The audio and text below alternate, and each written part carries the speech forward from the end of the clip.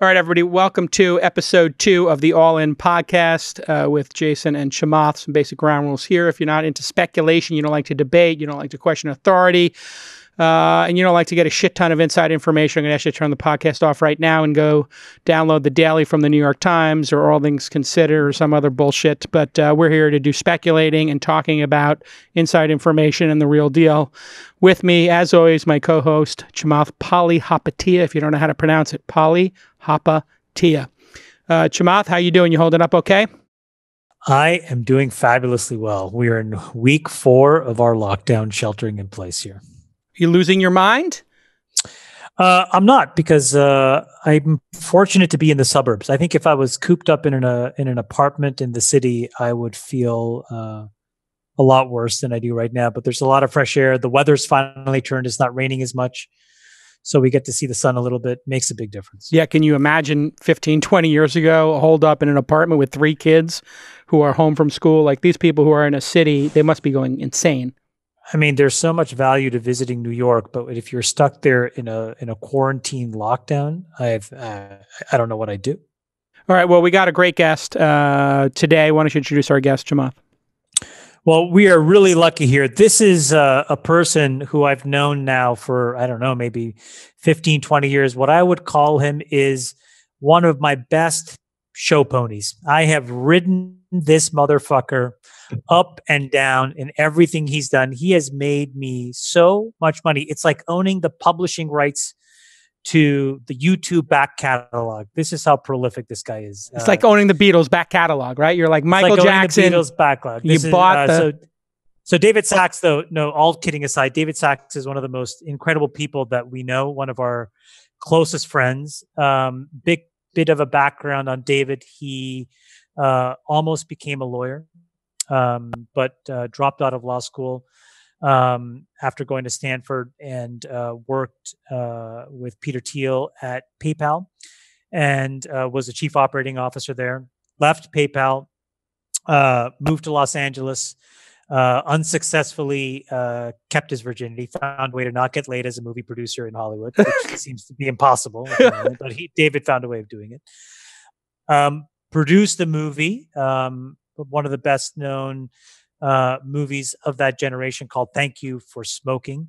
Then moved back up here, started Genie, pivoted, started Yammer, sold that for more than $1 billion to Microsoft, and became, during that time, frankly, one of the most unsung heroes of company founders, and was a prolific investor in some of the most well-known iconic businesses of this last generation: Airbnb, Uber, Slack, the list goes on, and now is the co-founder of Craft Ventures, which is essentially David's early stage venture business, where he helps a lot of really great companies get to the next level, and frankly, the level that he's been playing at for a while. Despite all of that, again, I just see him as a show pony. It's a money printing machine. If you can get in on that fund, if you can get in on those companies, you're going to do well. Sachs is an operating machine. Welcome to the program, David Sachs. Sachs. Welcome to the pod. Thanks for having me. How are you holding up, Sachs? Just personally, family, everything, companies, just generally, psychologically. How is this impacting you? I think we're all fortunate to be safe.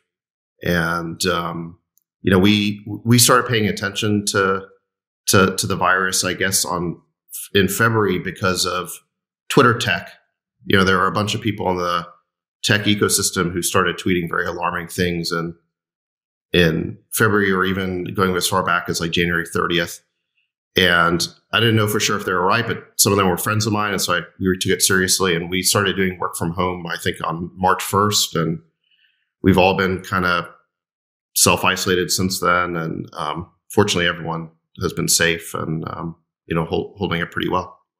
Saxy Poot, tell everybody on the pod our group chat and basically what it is, what we do on that group chat, and what you think about it.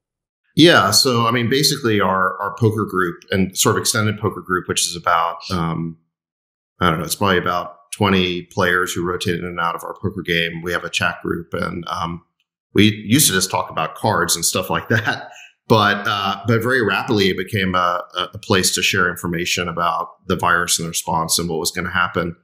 And the remarkable thing is that whatever we talk about ends up becoming like, it's like everyone else figures it out about a week or two later. And I think it has helped us stay about a week or two ahead of the curve on this thing. Has it generally been mentally reassuring, or has it amplified your anxiety talking about it all the time in that chat? Well, the interesting thing is that we have people in that chat who are very optimistic. We have people who are very pessimistic. We have people in between, and then we have people who swing around quite a bit. And so I think you get like all the perspectives. And I guess my view of the future is that very hard to try and figure out what's going to happen. You have to think about it in terms of scenarios. And so the chat group helps, understand like what those scenarios, might look like. So where would you describe each of us then on the positive, negative, and then swingy? You're in which camp? Are you swingy? So I think the three basic scenarios are V, U, and L. And Jason, I would describe you as a V. I think Chamath is closer to the U, which is the most pessimistic. The L is the most pessimistic, and then the U is sort of somewhere in between. And I sort of swing between the U and the L, but I also understand the case for the V. And those initials really refer to the shape of the recovery to come and how quickly we'll come out of this. So, David, before we drill down into your beliefs on the future, let's talk about the past. What do you think this entire episode has shown us, whether it's from a public health perspective or an economic perspective, but how would you summarize your view of the world as it's been revealed to you in the past 2 months? Yeah, I mean, I think that what it really should, we live most of our lives during, these relatively calm periods, and then our lives get redefined by these, epochal events. And we're not really wired for this rate of change. I think it was Lenin who said something like there's some decades when nothing happens, and there's some weeks where decades happen. And I think that's basically what's happening here. And it feels like, a little bit, the last thing that was like this was 9/11, where, you woke up that morning, saw the Twin Towers coming down on TV, and you realized that we were now in a different era. And something like that's happening here as well, just in slower motion. What do you think the government did right, and what do you think that the government did wrong? Well, limiting the flights in from Wuhan or China was a good initial step, but after that, it seemed like the response was very slow and sort of disbelieving and kind of incredulous, and we've seen this basically everywhere. The initial response of just about every country, with a few notable exceptions, in Asia that had previous experience with SARS, but what we've seen in just about every country is that nobody believes it's going to happen to them until it happens to them. And then even in the United States,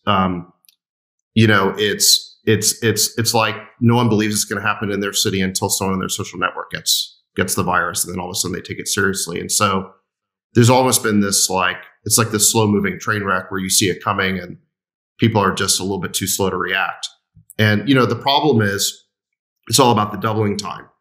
So if the virus doubles, every 2 or 3 days, in the absence of any action at all, maybe even doubles every day in a very dense city like New York City, just waiting 2 or 3 weeks can make 1,000x difference in, somewhere between, I guess, 10x and 1,000x difference, depending on the doubling time, whether if you wait 2 weeks or 3 weeks. I saw an article there's a bunch of articles now talking about why has New York been hit so hard and California has been relatively mild? And the articles were saying, California only declared shelter in place 1 week ahead of New York.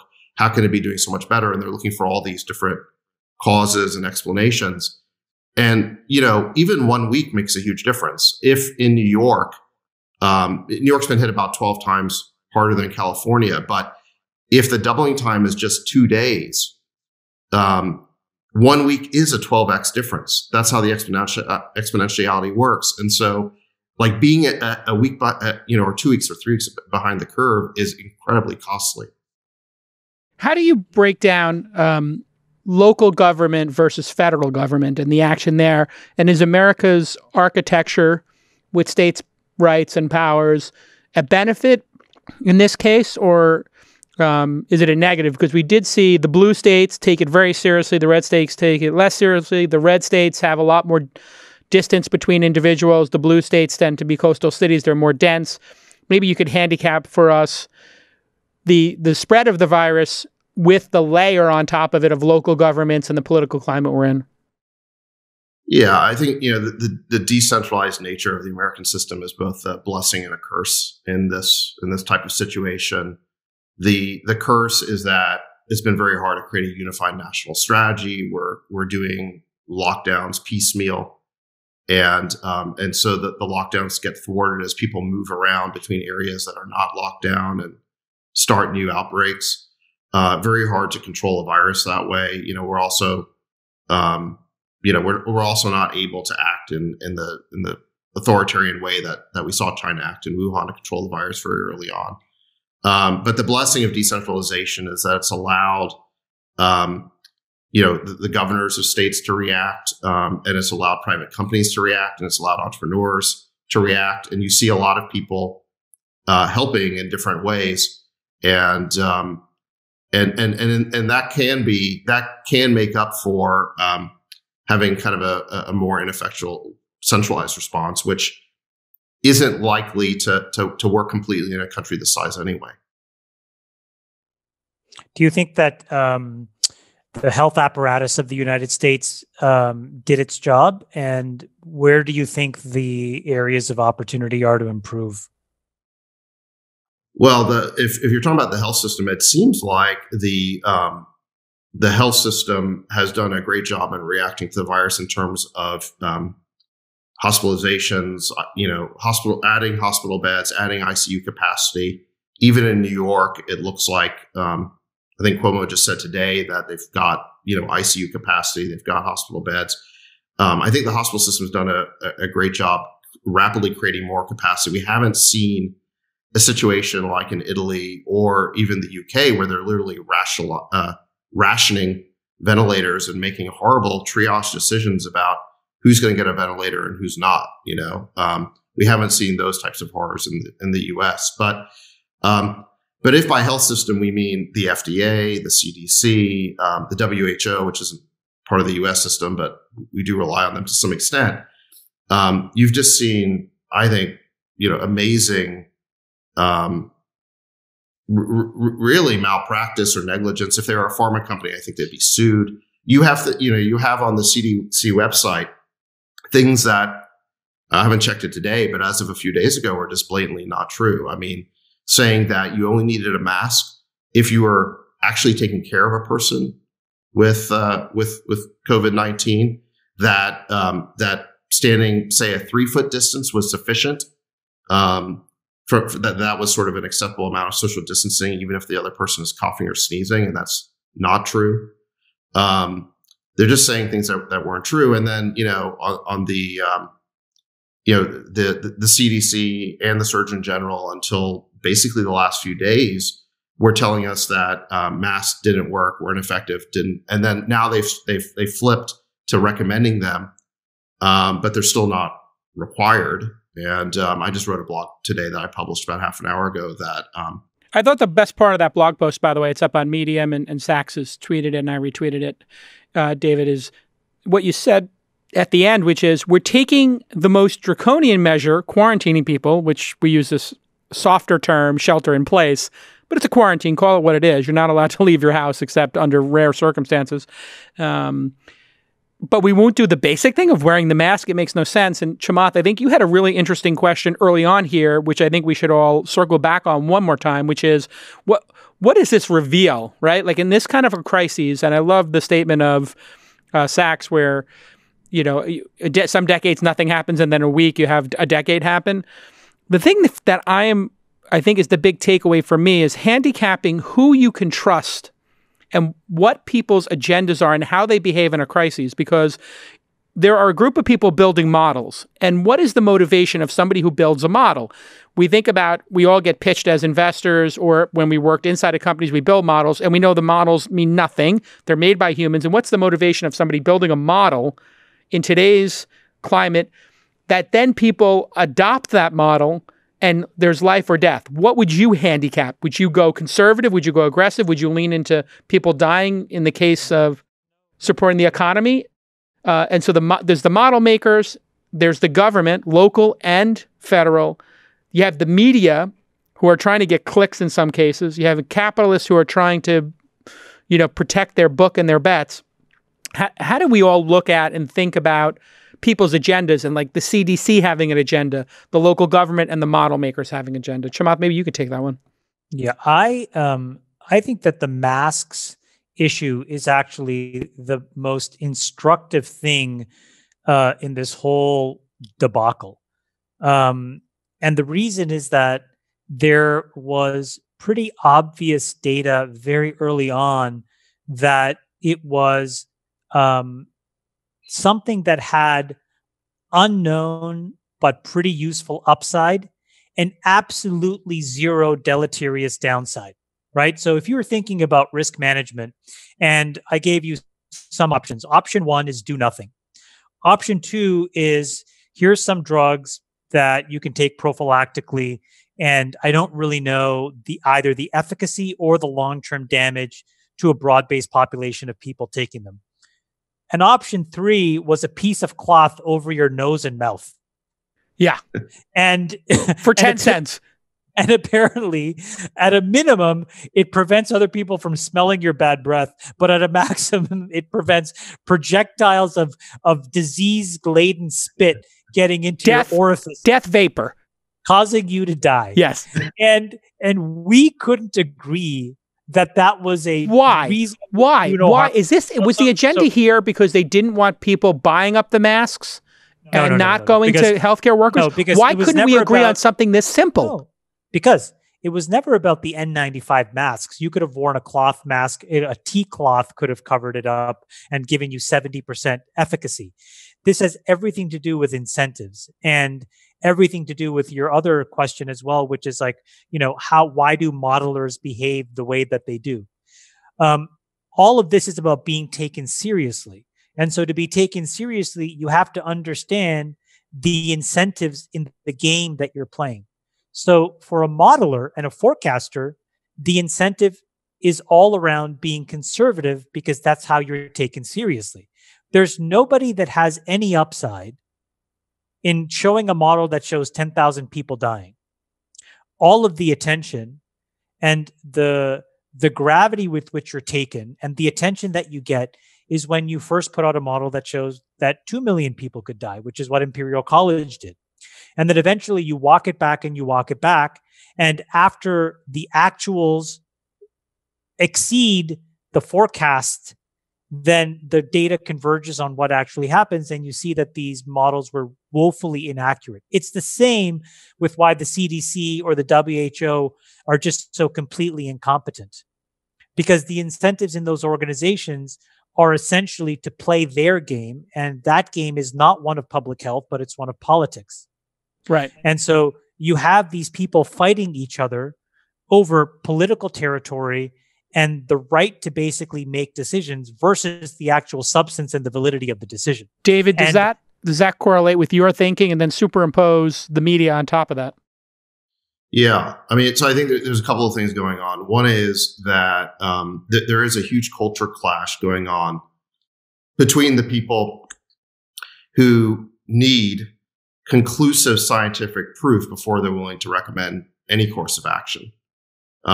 And then between other people who are willing to take a more experimental approach to try things, to iterate the way that we do in startup land when confronted with kind of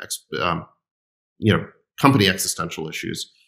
And the latter approach is smart when there's a lot of upside in trying something and not much downside.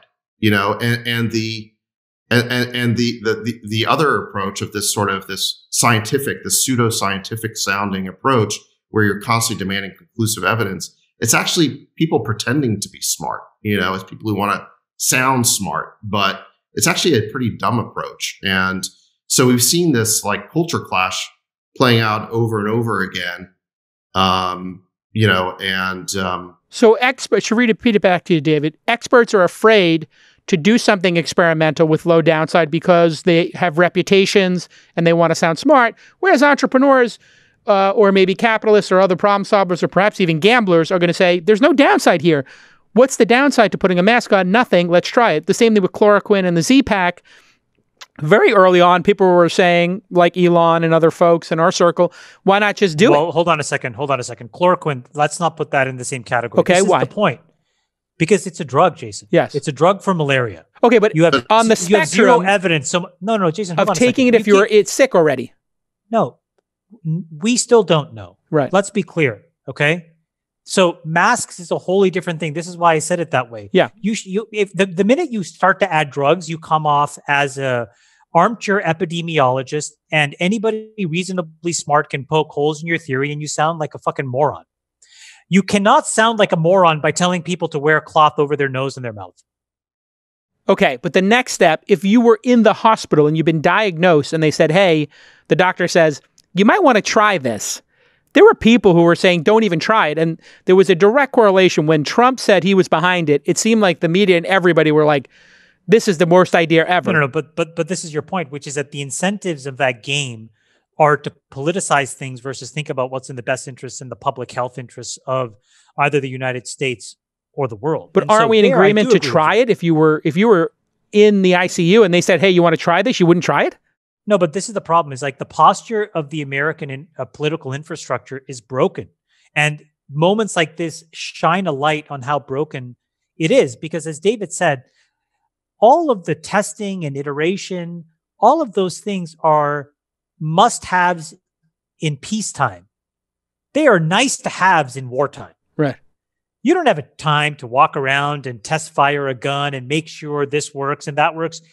The enemy is in front of you. You shoot and you fire and you aim later. Yeah. And in that posture, we have to have a set of rules that contemplate giving people at the ground floor, on the border of, where their life is at risk, the right to make a decision as well informed as it can be about what they can try to do to save their life. And doctors need to be equally empowered. And, we've effectively done that, but we just did it in fits and starts. And in that, there is all of this noise that delays the right decision, which is not that hydrochloroquine is good or bad, but it's that here's all the published data into the hands of the doctor who can actually read and understand it so that he or she and the patient can make a decision together. Yeah, agreed.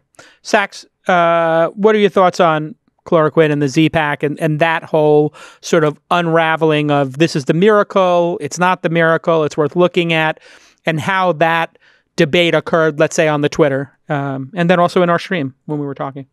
Well, Trump was not the first to embrace the potential of hydroxychloroquine. In fact, we were talking about it in our chat group before, it became national news. Of course, once he did embrace it, it became political football, and a lot of people want to prove him wrong. And so now it's hard to have a conversation about it without it becoming political. But the argument for hydroxychloroquine really started with some research papers that showed that it worked in vitro, basically in test tubes, against the virus. And it worked against SARS, which is a related sort of category of virus. I'm not an expert or anything. This is just sort of, me telling you what I know as a consumer of information. And so it was not crazy to think this is something that should be tried in the context of COVID-19. Now, we don't know if it's going to work or not. I saw an interesting presentation by UCSF, and their working theory on it is that hydroxychloroquine plus Z-Pak might have some impact in the first week of the virus when before peak viral replication takes place, and this might help interfere with the virus replicating. Once you're in respiratory distress though, and it's in your lungs, you're into a different phase of this, and they don't believe that. They think you need to look at other things. So it sounded like this was a potentially valid treatment in week 1, less effect in week 2, and by week 3, when you're in severe ARDS, it's you got to find other things. So in terms of like what the right policy is, this.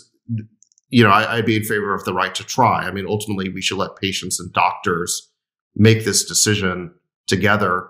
And so, I think the FDA did the right thing, giving emergency trial authorization to doctors to be able to try this with their patients. And what I think is happening is that there's sort of rapid decentralized information sharing happening among doctors and hospitals, and I think they're getting to the right answer here. Okay, do we feel comfortable moving on to financial implications of this, or are there things about the modeling on upside downside? I agree with Chamath that hydroxychloroquine is a little bit more complicated. Masks are sort of the really unambiguous one because it's just so easy. There's so little downside. It's just cloth. It's cotton. Right. You literally could put a bandana on. You could use your underwear. Yeah. You could use your own underwear and just put it across your face. I mean, this is what's so insane. That David's right. I remember having this argument with someone because on the CDC website, as David said, it would only recommend it not as a preventative measure for you, but if you were old, you should use a mask only if you were treating somebody with COVID-19. There's such an element of these authorities trying to manage us. I really hate that. I do think that they thought about, will we create a run on masks? Well, that they don't want to tell us the truth because they're afraid of some of the consequences of telling us the truth. And, I hate that feeling of being lied to by public officials because they're trying to manage. I'm willing to be infantile by people that are smarter than me. Yeah, so can you give us a list of the 4 people you think are smarter than you? Go ahead, Chamath, give us. I am not. Who are those 4 people? Infantile by nameless bureaucracies. And I think that Americans deserve to not be infantile. I mean, for the amount of money that we pay and the amount in taxes and the amount of power that we give folks, the one thing that I'm realizing through this whole thing is like, it is true in some respect that the countries that had some level of authoritarian management did well, but it's also true that the countries that had robust civil services filled with people who are at the top of their class also did well. Singapore, South Korea, where it is it's a point of pride to work for the government, where it's some of the best paying jobs. Japan. And so, one of the things that I realize is like career bureaucrats really do infantile Americans in a way that's really unproductive and unhealthy. I mean, doesn't it surprise you and kind of like perturb you that the ex-head of the FDA is way more prominent and out front with his point of view than the current head of the FDA? I mean, what the hell is going on? I think what we know is going on is, Trump was elected and he dismantled some of this, and the system was broken when he inherited it. I think that's unfair. And I'm not a big Trump supporter, but I think it's unfair to pin it on him. The reality is maybe he defunded or underfunded a bunch of things, but the hollowing out of our institutions have been happening for 40 years, and it started with Reagan, to be clear, because we tilted the scales towards free market trickle-down economics, where government was viewed as a stop for really smart people to inject themselves into industry at higher levels, or it was a place that's, capable people would never go, because capitalism, the way that it was structured, was set up in such an aggressive, tilted manner for those that were capable.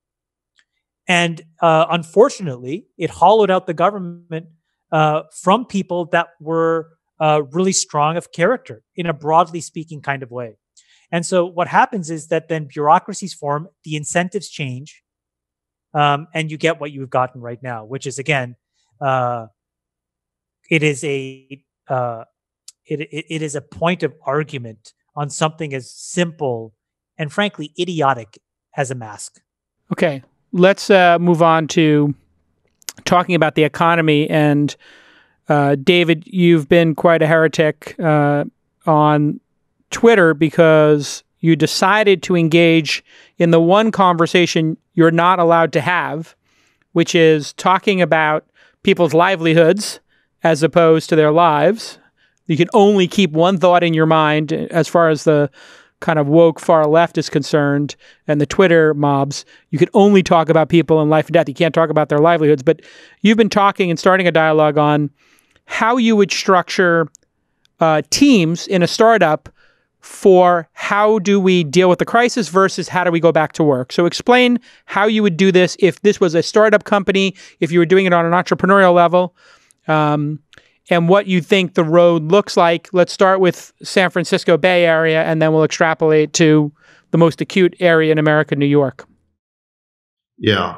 Well, the big question that everyone's going to be asking by the end of April is what now? Because I do think you're already seeing this in the New York data that quarantines work.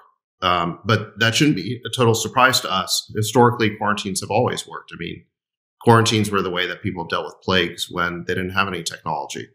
The problem is just they're incredibly costly. And if the quarantine goes on for months as our only way of dealing with the virus, then, we could be looking at a depression. So the question really is, once we've arrested the exponentiality of the virus, and I think we have to do that first.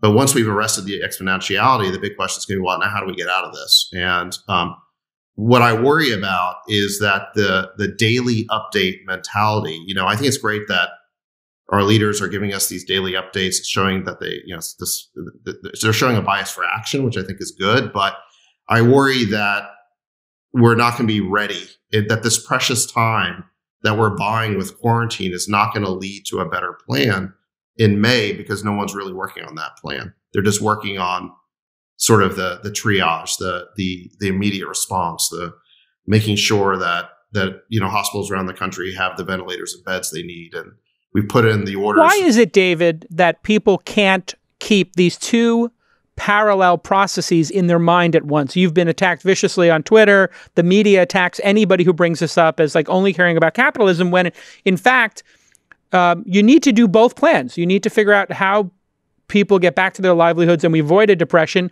which would kill more people ultimately, right? I mean, I think there's consensus about that, whether it's depression or suicide, et cetera, or people not being able to feed themselves or, have nutritious food and healthcare. So why can't people put these two things in their mind at once? And then let's talk about the actual plan. If you were planning and you were the mayor of San Francisco or you were in Trump's cabinet and they said, okay, David, you make the plan for the Bay Area to go back to work. Take us through your 1, 2, 3, and then we'll throw it to Chamath. What I would do is, I would do what I would do in a company for a product release is I'd have, in a company, I'd have a product manager for the 1.0 release and I have a different product manager for the 2.0 release, because it's very hard for somebody to be all in on two different releases, which have two different schedules. So, I think the team that we have right now that's basically concerned with the immediate response, the triage, they should keep doing what they're doing, make sure that, the country's reacting the right way, that it has all the supplies they need, that, they're berating 3M into giving us more PPE or whatever it is. But I think that there should be a separate team, kind of a czar for the 2.0 response, which should be focused on how do we create a new system that gets us out of lockdown, but doesn't re-trigger the exponentiality of the virus. And I think that person and that team should be ready to slide the new system into place in May. I don't know if it's beginning of May, end of May, or whatever, but sometime in May, they should be ready to slide that new system into place so that this precious time we're buying isn't wasted. Give us your 1, 2, 3. 1 is masks, obviously, I would think. Masks is a total no-brainer. So that's number 1. Give us your 2, 3, 4, if you want to riff here a little bit. Yeah, I mean, the other elements of the plan that people keep talking about, it's rapid, ubiquitous testing. I mean, you have to have same day results. It can't, this business of it taking 2, 3, 4 days in the lab. The problem is, if someone is infected, they could be passing it on during that time. You don't isolate them in time. So we have to have massive, ubiquitous same day testing, along with contact tracing, so that when you do find out that somebody's got it, you can not isolate not just them, but all of their contacts. That's a system that seems to have worked in South Korea. I mean, those seem to be the pillars. And is quarantining the high risk during this first phase of the rollout with testing, social distancing, and masks? That seems to be the no-brainer. I would add fourth bullet point, which is if you're obese, diabetic, asthma, or some combination of those and over 60 or over 60, you got to stay home now, and you cannot be in touch with anybody who's out and about and part of that first wave to go back to society. Right. We know that certain segments of the population are at much higher risk than others. And so part of having a more fine-tuned response to the virus, other than just shutting everything down, would say, well, let the people who are at very, very low risk go back out, still wearing masks and having the right protocols and hygiene and all that stuff. But you keep the high risk population isolated rather than shutting down the entire economy. All right, Chamath, if you're on the board of directors and David was the SAR of the May plan to go back, how would you? What questions would you have for him, and how critical can you be of his plan? Let's make this as if we were actually in charge. Chamath, savage David's plan. Well, I probably would push David to consider a more aggressive approach here. And this is something that I've talked about before. Jason, you and I have talked about this on the podcast before, but we need a biological Patriot Act. I know that it's unpalatable for people on the left for certain reasons and people on the right for other reasons, but it just doesn't matter what they think. It was reported today, by the way, that the CDC and the task force at the White House is considering immunity cards, but a much more beefed up version of them. These need to be cards that have, some kind of chip inside them that are non-hackable and issued by the government. But what I would push David to think about if he was the czar of getting back to work is the following, which is, I agree with the broad-based testing. I think that you need to have some kind of, wristband that allows you to be inside of certain green zones in every single city or town in the country that allow you to, some way be back to normal. But there also needs to be red zones where you cannot. We need to have a very, very quick way of restarting a quarantine if there are hotspots that develop. But all of it needs to be supported by broad-based testing and a biological Patriot Act. We do need to have immunity cards. And the simple, basic reason is that it is the only way that one can prioritize the economic salvation of the U.S. economy. Because I think once we have paid the cost from the public health perspective, which we are doing at the end of this quarantine in flattening the curve or crushing the curve, our immediate focus has to be in resuscitating the GDP of this country. Because otherwise, the number of deaths and the amount of pain that is caused by economic destruction will far outnumber the number of people that die from this, which is tragic already.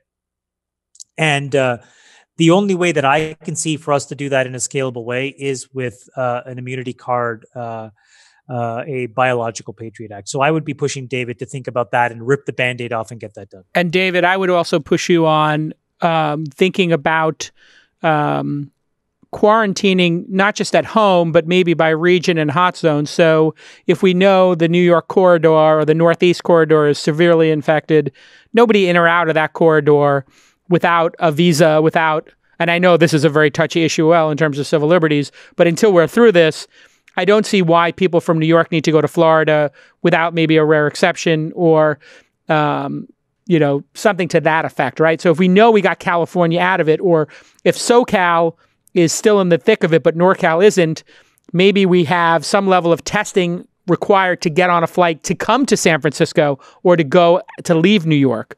So those are two punch-ups. How would you look at those, David, as the new czar of getting back to work? I think it's all on the table. I mean, I like the green zone, red zone idea. I like using immunity information. We've been talking in our chat group for, I think, a month about these blood serology tests. I took one of those tests weeks ago, I think like 3 weeks ago, before the FDA had even approved it. And I tweeted about it. So yeah, I think I think the immunity cards, I think we should use all that information. I mean, it would all be on the table for sure. But I think most of all, these ideas need to be tied together into a coherent system. And I'm worried that our approach to date has been so ad hoc that we're not going to have a coherent system ready to go as a replacement to shutdowns in May when we need it. Is part of this, you talked before about how you didn't like to be managed. I think we all agree we're being managed and massaged because they really do not want to even talk to us about going back to work in May or what happens, because they're afraid that we're going to jump the gun and we're all going to just go to Crissy Field or, whatever park or Central Park and just throw a giant party.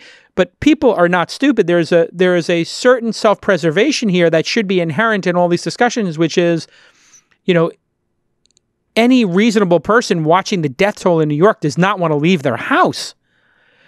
And so why can't, how much of the lack of discussion about this issue do you think, David, is because people are afraid to treat people like adults because they think they're going to just go out to Crissy Field or, Dolores Park? No, I mean, I think you're right that there was this long period of time where the authorities were just trying to get everyone to buy into the idea that the virus was dangerous. They needed to shelter in place, and they didn't want to hear any views that that appeared to be contradicting. I don't think they were contradicting it. I remember when the Imperial College model came out, and they said that 2.2 million people would die in the U.S., and I tweeted that I thought that number was insane. It was fear mongering. And I think, that's turned out to be the case. But people responded, well, good. I mean, even if it is fear mongering, we need to make people afraid because otherwise they won't do the right things. I guess that's true in a situation in which we're relying on everyone's voluntary compliance to engage in a quarantine or to wear masks. And I guess part of the response here is to figure out what action items should not be voluntary that we just need to do in order to get past this. Chamath, your thoughts?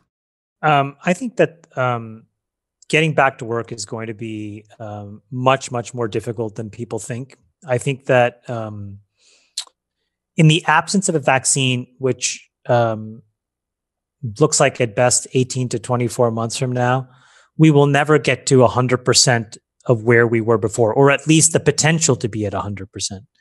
And so I just think that over the next 2 years, we're in for a tremendous amount of difficulty. And this is sort of where, I'd like to shift the conversation. I think that, we've now poured between the United States government and the Fed almost $10 trillion. We smeared it into the economy, and only 3 cents of every dollar has gone into people's pockets. And I think we're hoping that the other 97 cents somehow trickles down into their pockets in some way, shape, or form. Now, when you look at that 97 cents, half of it was, things like propping up the commercial paper market, propping up the repo market. But it's also been things like propping up investment grade debt, propping up high yield debt. And I have a real issue with this because I think that if we're going to take 2 years to get back to normal, and I really do think it's 2 years, because Jason, a lot of the fears that you expressed, people will have as lingering doubts and will prevent them from being at 100%, which means businesses will not be at 100% until you can get an injection and know that you're protected. We're doing an enormous amount of damage because we're taking trillions of dollars and flooding it into the economy in a way that's just not going to be effective. And I don't think that we're taking enough time to really think through these things. So, on the one hand, while I appreciate the velocity, or not the velocity, the intention Like I think Jerome Powell's commentary, I applaud, which is like, he's saying all the right things, which is we will do everything possible. But the lending program to companies has been haphazard and difficult.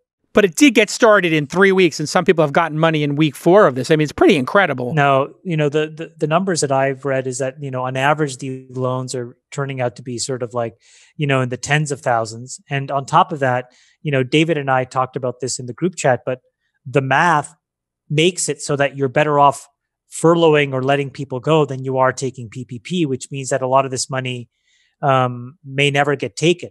And so, but again, all of that is still a small rounding error. We're talking about less than 10 cents on the dollar.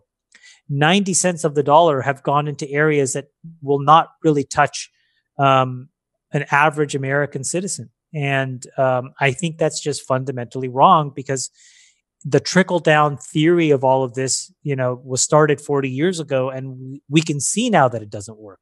David, any thoughts on the stimulus? Well, I think what's happened is that we have a 30% hole in our economy right now. You've got, like a 15% unemployment rate going to 25 or 30, maybe as high as that. We don't know yet. You've got we think that GDP is going to contract in the next quarter by a quarter to a third. And so you've got this giant hole in the economy, and what the Fed and Treasury are trying to do is plug that hole for a period of time until we can get through this health crisis. And if the crisis only lasts a few months, maybe they can hold it all together. But I do worry that if it lasts longer, it's going to slip out of their hands, and the result is going to be a cascade of defaults and bankruptcies and effectively a great unraveling of our economy. Yeah, I think that though, in fairness, like this is where I think bankruptcy, it's almost viewed as a 4-letter word, but it's not. And in many ways, the bankruptcy process could actually be the saving grace of American business in this moment. And the reason I say that is that it allows, in a bankruptcy, these companies to discharge a lot of the debt. And we could set up a mechanism where these bankruptcies could be done in a way where, again, similar to taking PPP, you don't let people go.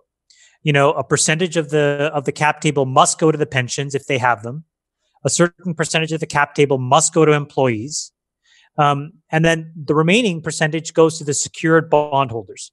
And so the existing equity holders and the unsecured bondholders would effectively, not be made whole. But in that, all the employees would be. And if you combine that with a UBI program where you put, look, in the United States economy, only $8 trillion is wages. So, we could do so much if we had given every United States citizen their absolute salary of 2019 right now, we'd still have $2 trillion left to bail out companies. And everybody could take a year and get paid, like literally have a year sabbatical and be paid. Well, I think what it really does is it guarantees the chances, or it maximizes, the chances of a consumer-led recovery. Like the United States has never been an economic system that's been vibrant because of government spending or other things. We've always been vibrant because we've been consumer-led. It's consumer consumption. And it's customers of companies buying products that they need or want that drive the economy forward. And if you think about our largest customer base, they are the US population. And by guaranteeing their revenue, so to speak, you actually allow them to then spend once they get out of quarantine. And you'll see them spend even in fits and starts. In this way, you could spend $500 billion buying a bunch of junk debt. I really don't see, as a reasonably, savvy participant in the markets, how it actually helps anything. I think all it does is it saddles you and me and all of our listeners with a bunch of toxic junk debt that eventually has to get sold by the Fed, as David said, in the grand unraveling. And it would be more healthy. Into the market. Wouldn't it be more healthy, David, to allow a certain percentage of these companies, the weaker ones, to fail so that the stronger ones could then pick up those employees and there would be some stability? And I'm curious if you'd think that we're going to be living in a world where, and people have speculated about this, maybe some the individual consumer changes their perspective. And maybe people come out of this crisis with a different worldview. I don't necessarily subscribe to this, but Chamath, you do. We've had this conversation. And so I'm curious, David, if you think the American consumer will forever change and maybe they upgrade their phone half as much, they, spend less, and they basically live a more modest rural lifestyle, and people maybe stay out in Tahoe or Colorado, wherever they went during this crisis. What are your thoughts? Well, you're really talking about Depression era values. And the problem is if we acquire those values via depression, that would be a pretty bad outcome here. So, but yes, that could happen. I think where I agree with Chamath is that I think that even though the federal government, the Fed, the Treasury have a tremendous amount of firepower in a situation like this, it may not be inexhaustible. And we have to kind of pick and choose and prioritize who's going to get aid and who's going to get bailouts. And right now it feels a little bit willy-nilly, and it feels like it under those circumstances, the bailouts default to the people who are politically connected and powerful, as opposed to the workers, the pension funds, the Main Street small business owner who's worked their whole life on a business and now all of a sudden is underwater. And I think it's going to be very hard to get the aid to the right people. Look, in the last 4 weeks, in the last week, this is an incredible stat. I apologize. In the last week, the amount of distressed debt in the U.S. has quadrupled in 1 week to $1 trillion. Right. So as an example, to David's point, that's much more visible to Jay Powell or to Steve Mnuchin in the Fed and at the Treasury than it is that thousands and thousands of nameless, anonymous small business owners. Who owns this that is debt? why, Can you give an example of what that debt would be for the listeners? When you say sure, distressed debt.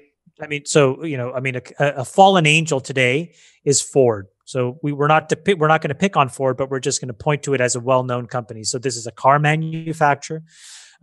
They employ hundreds and hundreds of thousands of people in very important political states. Michigan, Ohio, I think, Tennessee, probably. But Ohio and Michigan, obviously critical states. And they, issue debt into the market to fund, building factories or buying equipment. Who buys that debt? Pension funds buy the debt. Family offices buy the debt. Hedge funds buy the debt. Now, those guys were giving out a coupon, and they were paying, let's just say, 4, 5, or 6% a year on this interest. But now, because of all this economic uncertainty, people think that their ability to pay that back has gone way down. And so now they have to issue debt at much higher interest rates. And the existing debt has a much lower credit quality. It's effectively like you having a credit card and, American Express calling you and saying, Jason, I think the odds of you paying your credit card balance have gone way down. So I'm increasing your interest rate to 24% from 17%. Yeah. And then I get another credit card to pay it off. And so essentially what's happened is the Federal Reserve has decided to become that next credit card issuer. Now, what could go wrong? Instead of doing it for you, they're doing it for companies, but not for you. And the question is that okay? Well, at some level, companies like Ford should be saved because I think these are iconic businesses that employ hundreds of thousands of people and they're critical linchpins in the economy, right? Because they have a massive supply chain network and, they're really important for many other things beyond just the economics that they themselves represent. But there are better ways to help Ford. You could lend Ford as much money as they needed to meet their short-term obligations, similarly to the way that the Federal Reserve would allow a bank to borrow from their window. And I think that that's a very reasonable approach. The question is really when the Fed then basically acts as a buyer of last resort and obfuscates the price of these bonds and essentially is saying the American taxpayer will own these bonds for the foreseeable future. If you think that at some point those bonds that you bought for, 90 cents on the dollar are worth 90 cents on the dollar, then everything is okay. But if there's a chance that 90 cents goes to 70 cents, the people that really eat that cost are us in the short term and our children in the medium and long term. I have a silly question. It's obviously not my wheelhouse, corporate debt like this. Why wouldn't there be a clause that if they didn't pay back that 90 cents on the dollar that the American government bought it for, it converts into equity in the company? It's a great question, because the Federal Reserve has chosen to go and essentially the equivalent of open an E-Trade account and step into the markets by themselves and just buy. So they're buying bonds and they're buying individual bonds and they're buying indices that control or that have exposure to certain bonds. What they are not doing is going directly to these companies and negotiating, essentially saying, I will give you $4 or $5 billion.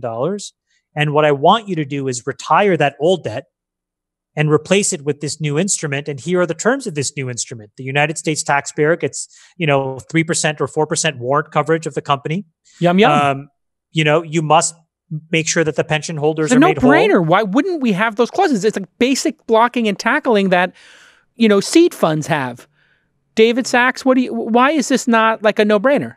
Well, I think we've got to get a good deal for taxpayers. Chamath has said it. I've heard Mark Cuban say it pretty eloquently. I even heard Trump say that we have to get a good deal for taxpayers. I just think that they're in such an emergency. They're not really taking the time to do that. They're trying to do things they can do immediately. Yeah, the forgivableness of this money to me is the thing I don't understand. Why is any of it forgivable? Why isn't all of it just, a 10-year long or 20-year long loan that converts into equity over some tranches? But Jason, this is why if you're going to haphazardly fire trillions of dollars out of a bazooka, why not give more than 3 cents on the dollar to average Americans? Why not put it into the pockets of every single bank account? Who knows how much everybody made? The IRS does. And, the IRS has a mailing address for everybody. And the IRS either gets a check or mails a check to every single taxpayer in the United States. And they also have direct deposit for half of the people. And so, there's nothing stopping us from saying, well, you know what? Why don't we do 10%, 10 cents of every dollar? Why don't we do 15 cents of every dollar to Americans? I really think this is the way that you limit the amount of waste that's going to happen. So the intention isn't wrong. And we shouldn't castigate people for wanting to put money in the system, as David said, to plug the hole. But we can't be so haphazard as to not think about the moral hazards we're creating and try to fix them in real time. And so this 10 trillion has already gone out the door. But if the next trillion or two don't touch Americans, I think it's going to create an enormous amount of damage. We've only given people a few weeks of a lifeline, and they need more. And you can't tell companies that they can have effectively a limitless lifeline, but not the individuals. Because I do think at some point, companies will find a way to get out of these loans and or break the covenants with not much repercussion. Okay, I want to wrap with two sort of not doomsday scenarios, but I want to touch on politics. And I also want to know, in the chance that this quarantine goes on for May and June, in other words, San Francisco says, you know what, we're going to keep going. And New York says we're keeping going. And we're talking about not just April being in quarantine, but May and or June. And we're looking at June 1st or July 1st. What are the chances, David, that people say, you know what, I am a free person. I want to take my life into my own hands. I want to make my own decision. I'm going out. I'm going to go surfing. I'm going to do this. And we have this social unrest. And how do politicians handicap that in this new world? I think that could happen. Particularly among young populations who are not at risk as much, for the relatively younger, healthier people who don't have comorbidity factors could say, look, I've got a 1 in 1,000 chance or less of dying even if I do get this. And I'm just going to take that chance. But it's all the more reason why I think we need a strategy to get out of lockdown that already includes the idea of letting out these people who are at much lower risk and isolates the people who are at higher risk. And against you have anything to add to that, Chamath? That kind of doomsday scenario or that eventuality? Well, I think that you're very right, Jason, that I don't think we're going to get out of lockdown until June 1st at the earliest. And I think that's in California. I think Newsom's posture is basically that if April looks like the curves are decaying, it's going to be mid-May to late May before he lifts this thing. I don't know if I can handle this. And but it's also important that we understand, like, we just talked about companies. The only entity that's in even worse shape than companies and people are states and cities and counties. Yeah, their debt is incredible. They have no revenue and massive costs. Massive costs, and they're nonprofits. And think of the garbage collector, the fireman, the police officer, the teacher. These are the backbones and the pillars of our communities. It's such a good thing that we were so resilient and we thought ahead and built up massive surpluses in our tax bases. Oh wait, we didn't do that. Well, there were some provisions to do that, these rainy day funds, but those are going to get exhausted, and we're going to have to bail those guys out as well. So this is what I'm saying, which is that when you're pumping in trillions of dollars haphazardly into the capital markets before you think about people or you think about the states and cities and communities in America, I just think it's a recipe for disaster. Let me ask this even more simply, David. Under what circumstance would you be willing to go back to our poker game on a Monday night and have 6, 7 of us around a table sharing a meal and playing cards for 6 hours? Well, if there was a treatment for the virus, so that you knew that if you got it, you weren't going to die, that would be a big deal. Okay, that's the obvious one. After that, there's a Russian roulette aspect to the virus right now, where even if your odds are low, you still don't want to take the chance.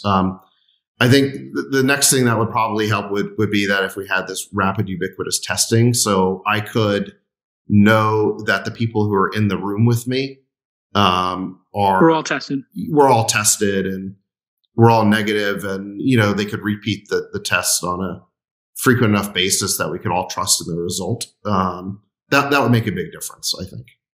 All right, let's wrap with politics. All of this is occurring in an election year. Bernie is out of the race. Biden is doing a daily webcast. Trump's ratings are through the roof, as he is more than willing to let us all know in his abhorrent, narcissistic way that his ratings are just tremendous right now in the middle of thousands of Americans dying a day. But we have to touch on this because elections are how we govern and make these decisions, is by who we put into these positions. So what do we think? And let's just make odds here. Odds that Trump wins again, odds that Biden wins. If you had to lay the odds, if you had to give it a percentage, or you want to set a line, what are your thoughts, David? I always think that these things are basically a coin flip. I mean, this far out. Right now it seems like Trump's ratings have never been higher. He's polling relatively well, and Biden just seems completely irrelevant. But if we're still dealing with the virus by November, if we've cycled in and out of lockdown, if we have kind of an unresolved situation, if the economy is in a very, very deep recession or depression, I think it's up for grabs. Chamath, I think that if there is a V-shaped recovery of any kind, Trump will win in a landslide. Right now, we are in a V-shaped recovery. The market has come back. No, we're not. Well, if you use the market as a guide. No, the market is completely decoupled from Main Street. And so what Wall Street does is irrelevant right now. What I mean by recovery is what happens on Main Street. Okay. Because if you have 16, 17, 20, 22% unemployment, you could feel the prancing dog and he'll beat Trump. Yeah. I think that the president needs a massive victory here. So what does the game theory say? The game theory probably says that He'll try to force people to go back to work as quickly as possible. And if there's even a modicum, a shred of evidence on some kind of, therapeutic, they'll, drum it up like it's a cure and try to confuse people that there's a vaccine. But I think he needs that, because in the absence of that, again, I just go back to how difficult will it be to start real life? I think it's going to be difficult. And I think in that, people won't have a lot of patience for the fact that, the debt will have ballooned, deficits will have ballooned, trillions of dollars will have gone out the door, and people will be meaningfully struggling going into election day. I don't think that helps Trump at all. And, by the way, and we'll talk about this in our next podcast, because we should probably get an economist to talk about it. But, what is putting $10 trillion or whatever the final number is? It'll probably be 20 trillion, one times US GDP. What does that do to the economy? What does that do to long-term inflation? Like, if you've seen what's happening in China. Isn't that what Japan did? And they went through a lost decade or two? No, I think the better example is what happened in China, which is a combination of fiscal and monetary stimulus in 2009 and 10. And the results are basically a lot of fake growth and massive inflation. And so, it's probably useful to debate that in the next pod. What are the chances? I think it creates a lot of risk for Trump. What are the chances of a dark horse candidate? On the zero. So it's Biden for sure. Yeah, it's no Biden chance versus Trump. Barring a Biden health emergency. Yeah. I mean, he is. Yeah. He's not a spring chicken. So either person gets coronavirus. It could be, yeah. Well, no. I look. If anything happened to him, Look, we shouldn't even talk about these possibilities. So I don't want to sound like it's not like no one wants this to happen. But I think Chamath is right. They're not going to replace the head of the ticket absent something health-wise happening. What is your game theory then on how Trump will play this? Because in Chamath's mind, getting back to work earlier makes it seem like we're getting back to normal, and he did that. But a politician might also say, you know what? I think there's a chance of the second wave, so I want to keep it closed until June or July 1st and then time it. And I know this sounds incredibly cynical that a elected official would make health and economic policy decisions on their reelection, but that is the reality we live in, is it not? Sure, of course. I think the next big political debate is going to be around this what now. Yes, the quarantines have arrested the exponentiality of the virus, but how do we get out of them? And Trump's going to have to make a decision about when and how we get out. And he's going to be eager to get out of lockdown, to restart the economy. But on the other hand, if he mistimes it and we cycle, the virus then takes off again and we cycle back into another lockdown, that's very dangerous for him politically too. So he's got a needle to thread there. I agree with Chamath that if this ends up being V-shaped, Trump is a shoo-in. But if it ends up being a recession, a deep recession or depression, if we end up, then I think the question is going to be, does he appear to be more in the, is he a Hoover or is he more in the mold of an FDR, and, explain that for people listening. Yep. Well, I mean, so Hoover took the blame for the Great Depression. FDR gets elected in 1932. We're still in the Great Depression in 1936, but he gets reelected, and because he's seen as a man of action. He does these fireside chats and he's doing things. And I do think that, Trump kind of pivoted from initially being denier, a little bit flat-footed on the virus to now doing these daily briefings. And I think the American public is giving him credit for action right now. And so obviously if those actions work, I think he gets reelected. And if they don't work, the question is, does he get blamed for that? Is he a Hoover or is he an FDR?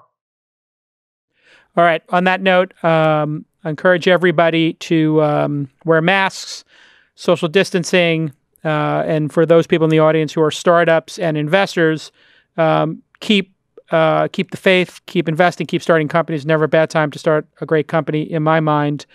And Chamath Any final thoughts? Here we are. It's what is today's date? I know it's April. I think it's somewhere around the 10th. Am I even April close? 10th. It's Friday, right? April 10th. Let's just make a decision to be all in on masks. All in masks. All in on masks. And take it into our own arms. We don't need to be told that these things make sense. They make sense. You're an idiot if you think otherwise. David, closing thoughts? Oh, keep on. Chamath, any other thoughts? Totally agree with that. That was my blog today. We shouldn't have to make it the law, but I think we should, because there's still people who aren't adopting it, but it's the lowest cost thing we can do. And if you look at the Asian countries that have controlled the virus, every single person wears a mask when they go out in public. Every single person. It's a simple no-brainer. Give people a $1,000 fine if you're not wearing a mask. Give them a warning first and hand them a mask. Like literally the cops should have masks and they should hand them to you. Say, put this mask on, and if I see you again, you get a $1,000 fine. The post office should put one or a number of these in everyone's mailbox. This is the first step to having a more fine-tuned policy than just quarantine. And if we can't even get this right, then, I fear for what's coming next. There's a great execution idea. The mail carriers, every mail carrier leaves them. And then you could also get the private sector to. You tell every UPS FedEx driver, the government gives them those masks. Amazon, Instacart. They just all have it. Hey, if somebody clip this and send it to Jeff. Jeff, if you want to do a mitzvah, give all these masks to the drivers and just leave masks on everybody's doorstep and forget about Trump and whatever government official is going to drag their heels on it. Go ahead, you do it, Jeff Bezos. And hey, how great was Jack giving away $1 billion? I mean, we saw him get barbecued on social media, but what a strong move, huh? And he's going to he put it in a Google sheet. He's like, here's a Google sheet. And made the sheet open. I mean, it's the strongest move ever. It's like, everybody, I've always been very skeptical of philanthropy because I feel like it's, a dalliance of the established rich in North America because they like to have their names on things. And here's a guy who just basically pwned all of that. I don't need a hospital with my name on it. I don't need a building with my name on it. Here's $1 billion and here's a Google spreadsheet to track it, which means I'm going to have zero in overhead in running it. I mean, it's so strong. It's literally like the only thing that could be stronger is if he connected it to a Stripe account.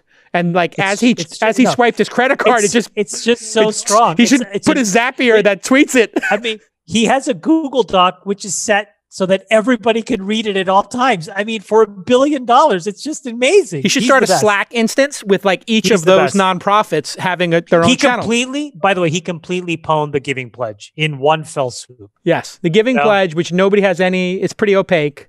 Now it's just like, here it is. It's basically, pretend you're going to give your money away. We don't need to know how much. You don't really need to do it. There's no accountability, but we have this fun party once a year. We can all hang out and, how is the party? Is it good? Each other. I haven't signed it. I'm not signing it. It's like the Giving Pledge. Yeah. So stupid. It's like the sign of insecurity. Saxy Poo, thanks for coming on the pod, Rain Man. We appreciate it.